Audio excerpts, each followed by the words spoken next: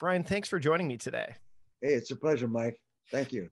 So I'm going to get right to it. We're talking about the book, Eat That Frog for Students, 21 Great Ways to Stop Procrastinating and Excel in School. And actually, I think it's changed, isn't it more? It's more ways, plenty of ways to Yeah, 22 ways now. They added one. There's an additional one.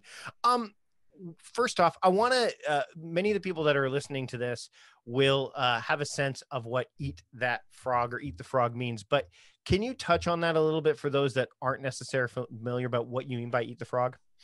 Well, I have a publisher, Steve Persanti at Barrett Kohler, and he was saying, "Do I have anything that I think would be popular or excitable?" And I said, "Well, I've got a book on time management, and it's called Double Your Income, Double Your Time Off, 21 Great Ways." And he said, well, he sent it up to me and he read it through, and he said, and he's a brilliant editor, and he said, well, he said, I like the idea. It's got a lot of meat to it, 21 Great Ways.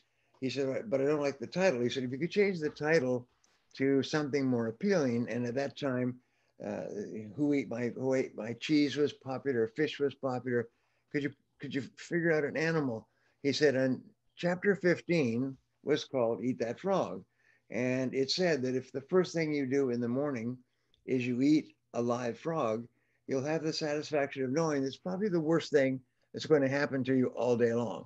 And it comes from a story by Mark Twain, 150 years ago. And he said there's two corollaries to that rule. Corollary number one is that if you have to eat two frogs, eat the ugliest one first. And corollary number two is if you have to eat a frog at all, it doesn't pay to sit there and look at it for too long. And of course, your frog, what I did is I translated, your frog is your biggest task. We say, do the worst first. Start off with your frog, the biggest task, the one that can make the biggest difference in your life and work, and in this case, in your studies, in your college. And so I wrote the book, and I wrote the book, and we put this theme of preparing the table and getting ready and making the dish and learning from experience. And the book came out and it sold a few, and then it sold a few more, and then it sold a few more, and then it sold hundreds of thousands, and then 2.5 million copies in 51 languages, and became the most popular book on time management in probably the history of the world. And so my friends at Nightingale at Barrett Kohler, they said, well, there's another whole market for a book like this, and it's for students, because students need to get good grades. They're overwhelmed with too much to do in too little time. They wanted to get into college or university and so on. Could we rewrite the book and repurpose it completely? So we said, of course. And we didn't just take the book and just change a couple of words for students. We rewrote the entire book with 22 ways to stop procrastinating and excel in school. And we have just now released the book. And there's at least 3 million students who come out of high school and into college each year. And then, of course, there's all the students that are in college. So we have millions and millions of people. And one of the first things you do in marketing is you identify a large market for the product, and then you identify a product for that market that is very appealing. And so that's what we've done here. And that's why I'm talking to you, is to help students dramatically increase the speed at which they get good grades, and especially if they're in high school, how they get into a top college or university. And so it's written and it's specialized. And I worked with my friends. My partner at Barracola is Anna Leinberger, and she's just a wonderful person. And she's only a few years out of college, so she really has a good sense for what students need. So basically, right hand of iron, left hand of steel. If the right one don't get you, then the left one will. So the two of us have worked together, and Anna has done a wonderful job in personalizing this for students. And it will literally change a student's life, and will change the life of the parents who give this to their student, to help their student to get out of high school and into college and into a good university.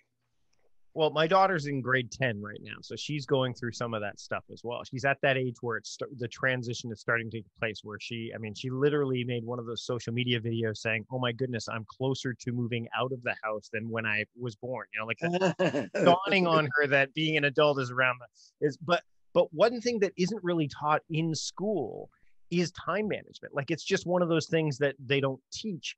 And when I'm trying to impart this stuff upon her, there's just this barrier. Like it's just hard for them to kind of wrap their head around. So what do you think in the book and also in the teaching you've done before is one of the biggest barriers to getting people, like students particularly, over the hump of going, oh, you know what, this is something I can do, and all of a sudden start to make it happen? Because again, it's not something that's taught. You have to most people have to work their way through it. So you've put something together that'll help them do it. But what's the biggest barrier to kind of getting them into that space? Well, one of the things that transformed my mind for life was when I was growing up and working, and I was young and struggling, and time management was terrible. I used to think that time management was sort of like my life was the sun, and time management was planets that revolved around the sun. So I'd read a time management book here, or I'd read an article there, and I'd use a technique here and there. And then I had a revelation. The revelation was that time management is not a planet that comes in and out of orbit. Time management is the sun of my life, and everything that happens is circulate or revolves around that. That your ability to manage your time is everything. That your time is your life. Your time is everything that you want. Is determined by the way you use your time. And wonderfully enough, it's a learnable skill. This is one of my big success discoveries, is that you can learn anything you need to learn to achieve any goal you can set for yourself. So I encourage people to imagine that you have a magic wand, and you could wave this magic wand and you could accomplish anything you want in life. And sit down with a piece of paper, even better, a spiral notebook, and write down what you want, and write down what you'll have, the steps you'll have to take to get it. Now, it seems very simple, but only 3% of adults write down what they want in the present tense as though it were already true. I have, I earn, I achieve, I acquire these grades, and so on. Your subconscious mind can only relate to a command that is couched in the present tense. So therefore, if you say, I weigh X number of pounds, and it's substantially less than you currently weigh, your subconscious mind says, hey, wait a minute. I know how much you weigh. Now you're saying you weigh something different. And you say, yes, I weigh X number of pounds. And I weigh X number of pounds by this date.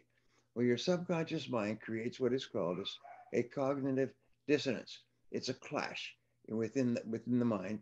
And the subconscious mind, for health reasons of some kind, goes to work to resolve the difference, the disagreement between what you're saying and what the subconscious mind knows is true. And the way that it resolves this, it's almost like when you say it and when you write it, you program it into your subconscious mind. Your subconscious mind starts to motivate you and inspire you and give you ideas to move you toward accomplishing the person that you want to be. And so there's a simple rule, and this changed my life when I learned this stuff many years ago. And the rule is never say anything to yourself that you do not want to be true. Because if you say it, your subconscious mind says, okay, we'll make it true. I'm always late. Oh, your subconscious mind goes to work, say, yep, you're always late. You're going to forget this, and you're going to have to turn around, and you'll not pay attention to the time, and so on. But instead, if you say, I'm always punctual, I'm always punctual. Oh, yes, you were late for this meeting. Yes, I was late for this meeting, but I'm actually always punctual. That was just an anomaly.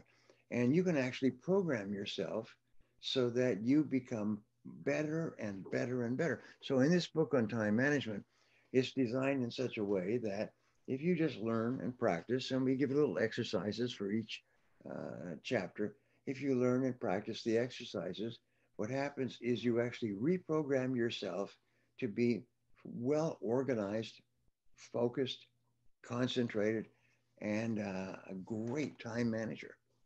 Well, what's great about the book and great about your work is that it's those pieces. It's not an all-in-one, like you have to do all of this now, because if you don't do it all now, then the whole house of cards falls apart. You actually can try this tactic, and then you layer it, right? Which I think what I've seen over the years, and I see this especially with apps, right? Like when they get an app on their phone or they get some kind of computer program and they see that they should use it all, right? Whether it's a phone or I think that's one of the things that can create a barrier. How do you help people, or what's your recommendation when people are starting to use some of the technology that exists? Because it's great, the technology is wonderful. I mean, I had the Franklin Covey planners, and I was using highlighters, and I still love, like, I'm writing things down on a little mini, yellow legal pad. Paper's having a real renaissance right now too, but still people are hung up on these devices that have like their to-do lists on them. So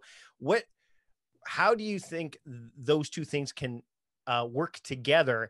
Because I know, and I'm sure you've come across this too, that people, they download an app and they go, well, the app will do the work. The app will do it for me, right? Yeah. Well, again, I've spent, I guess, 40 years, 50 years on this now. And one of the things that I've learned as I've gone through this journey is that you can write things down by hand on a piece of paper, or you can type them into an iPhone or a computer or a laptop. They've done exhaustive studies now, and they've tested students, the ones who take handwritten notes in classes and then review the notes later, or reorganize and review the notes, and those who typed it into a laptop. And what they found is the students who write out by hand the key ideas, the notes, get vastly better grades. And there's a couple of reasons for it. One is that they have a tendency to review the notes more than if they just type it. Because if they type it, they say, okay, keep. And what happens is they say, well, if I need to review it, I will. Whereas if they've written it down, they have a natural tendency to revise it, and so on. Also, your subconscious mind is connected.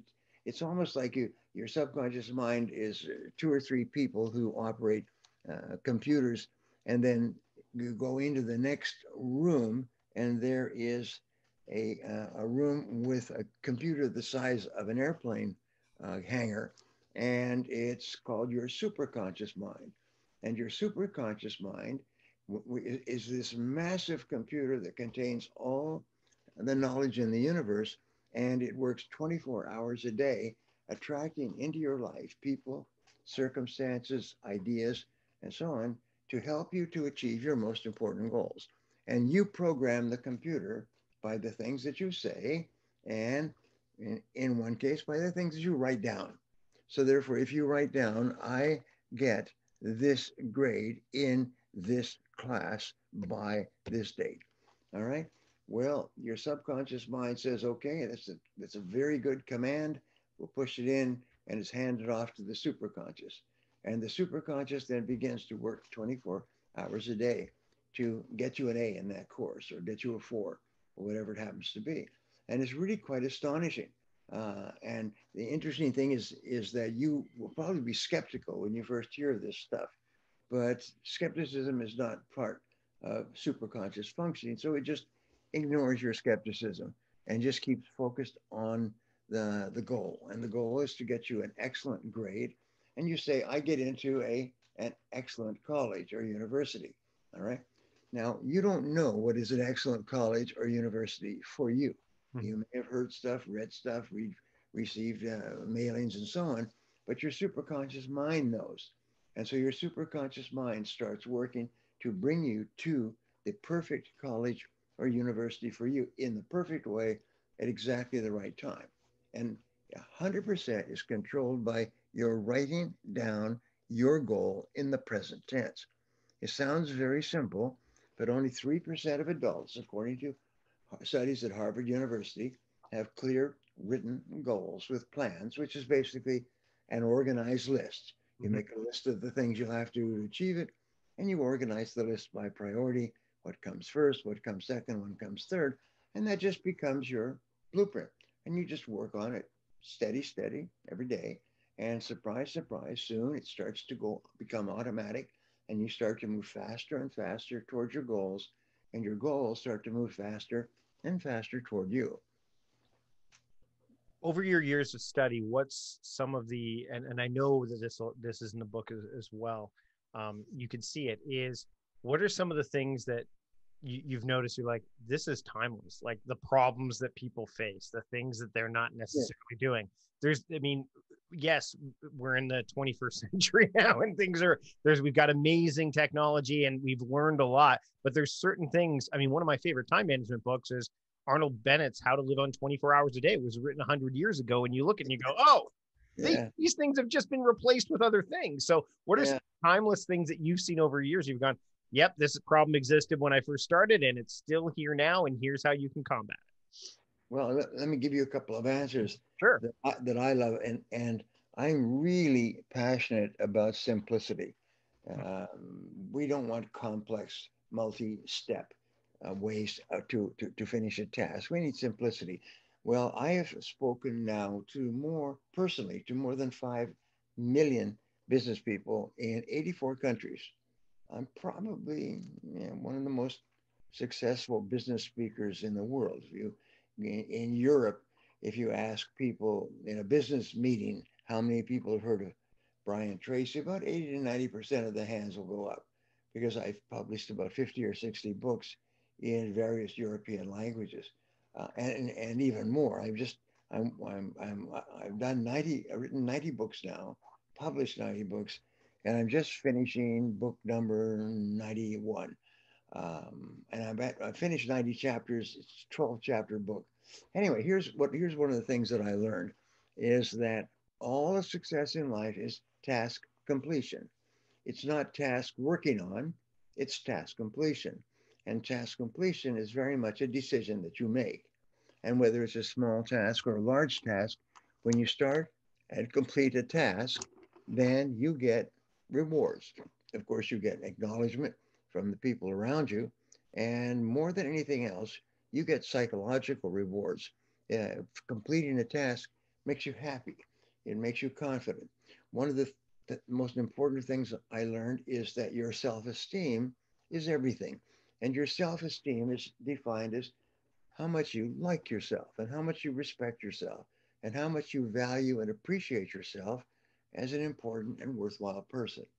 All problems in adult life come from feelings of low self esteem, not liking yourself, not respecting yourself, doubting yourself. And that, with regard to self esteem, which is in the inner heart, the hub of your personality, everything counts. Everything counts. Everything you do or fail to do counts. Now, with regard to Eat That Frog, there's a central theme, and the central theme is pick your most important task today and start on it and complete it and put it away. That's it. Go home. Sometimes I would joke with my audiences, they're there for an entire day. And I would say this in the first few minutes. I say, that's it. Go home now. Seminar's over. Everybody laughs. And why? Because the most important principle in Eat That Frog is select your most important task, get it organized, and work on it nonstop until it's finished. And one of the wonderful things is not only will you get tremendous accolades from the people around you who are dependent upon your completing your task, but you will feel terrific yourself. And as a result, you'll be motivated into doing your next task. There's a top psychologist named Alfred Adler, and he wrote a book called Learned. What am I talking about? Called shoot, I just went broke. It just went foggy. But the word was like a learned addiction. Right. Yeah, and what he basically said is that every time you do anything, you get feedback in the forms of chemical reactions. And when you start and complete a task, your brain releases endorphins, and the endorphins are called nature's happy drug. They're basically like lighting up. You complete a task and you get a buzz. Now, what happens is if you develop the habit, learned addiction, that's what he said, learned addiction. He said, if you If you repeat tasks and complete tasks over and over again, you develop an addiction for starting and completing tasks. So if you start and complete a little task, you get your gas tank filled at the grocery store, you come home and you prepare dinner. Each time you finish the little task, you get a buzz. If you complete a big task, you get a big buzz. You get a hit. Whew, wow, geez. And you get motivated. You feel happy about yourself. That's why we say if you're working on a paper, and I had this when I took my MBA, when you're working on a paper that's due tomorrow morning at 8 o'clock, and when do you start? You usually start at 8 o'clock the night before. Yep. And we call it the hot coffee method of writing papers. You say, oh my God, now I've got to get the paper in. It's got to be in by tomorrow morning. You put on a pot of coffee and you drink coffee and you write that paper and you get that paper done, and then you get it into the professor's hands or under the professor's door before time is up. And it's the same thing here. What you do is you get motivated so you can hardly wait to complete your most important task. And when you develop a positive addiction, you become a high performer. You become you just get so much stuff done. You get admired and respected by other people. More than anything else, people say, if you want something done, give it to him, give it to her. If you go out to the world of work, they say the most important ability in the world of work is depend ability. That means that if you say you'll do it, they know you can take it to the bank. If somebody says that they'll do a job, they do the job and they do it on time and they do it well. And that kind of a reputation for life is going to be fantastic. Anyway, so I get carried away with the idea. The key is simple. Start and complete your most important task. Each time, start off in the morning and say, what is my most important task? And identify it, follow the instructions in the book, identify everything you have to do, put them in order, start on number one, and keep working until it's done. And get into the habit of starting and completing your most important task, and you're guaranteed to have a wonderful life, guaranteed to have a great life. Brian, this has been fantastic. I want to thank you so much for taking the time to join me today. The book is Eat That Frog for Students. Where will people be able to pick it up? Like Amazon, the usual spots? The usual spots. You can get it anywhere. Awesome. Awesome. Brian, thank you so much for joining me today on the Productivityist Podcast. Well, I very much wish the very best of success to our listeners. Sometimes one small change that you make sometime in your life will change your life forever. And you look back, I call these turning points. And you look back, and very often, like you're talking about books that you've read, very often it's just reading a book, or just reading a chapter in a book, or just reading an anecdote in a chapter in a book that changes your life. And I hope this does that for our listeners. Thanks again. Don't go yet, because I want to tell you something real quick. Are you living in Charlottetown still, or are you just, you're not there anymore, are you? No, I live in San Diego. Okay. I've been here for 40 years. So you're born in Charlottetown. I'm Canadian. I'm from Hamilton originally. You know where I'm living now? Victoria, BC, the other side of the country. Okay. I spent my growing up years in British Columbia. Yeah, you're in Vancouver, right? Weren't you like a lot of time in Vancouver? Yeah, and my brother lives in Victoria. Oh, really? Yeah. Wow. Whereabouts? Do you like just downtown? Victoria's changed so much, even in the 20 years I've been here. But I just wanted to say before I let you go, we're pretty much at time, but just again, it's been a real pleasure. It's always great to be able to, I've had the pleasure to talk to a lot of people that I would consider mentors in this space. And you're definitely somebody that I've wanted to talk to for a long time. And I really do appreciate you taking the time to speak with me today. Well, thank you, Mike. And I wish you all the best of everything. Thank you so much. You take care, be well, and good luck with the book. One little piece of guidance. Sure. People say, what's the secret to success? The secret to success is help other people. And just constantly thinking, how can I help more people with my work, my intelligence, my experience, my knowledge? And remember always, it's not about you, it's about them. And I see that you do this in your work. It's the same thing. Just continually say, how can I help? How can I serve other people? One of my great one-liners, Errol Nightingale, the mentor of mine, he said that everything in life comes from serving others. And the word service contains two parts. It comes from de, which is from, which is Latin, and service, servus. So life, everything that you get in life, you deserve. And it comes to you as a result of serving other people. So always think of that is deserve it. Do you remember the movie Saving Private Ryan? Yes, Remember absolutely. that critical line where the captain is dying, and he pulls Private Ryan over, and Yeah. he says, "Earn this, Yep. earn this," which means basically deserve this. What everyone has gone through to save you, deserve this, and that guided his whole life right up until the scene in the cemetery. Well, that's what we do. Is we constantly look for ways to serve other people, and it'll come back to you just as sure as God made little green apples. Well, thank you. Thank you so much, Brian. Take care. And again, all the best. Really Thank appreciate you, it. thank you, Mike. Bye bye.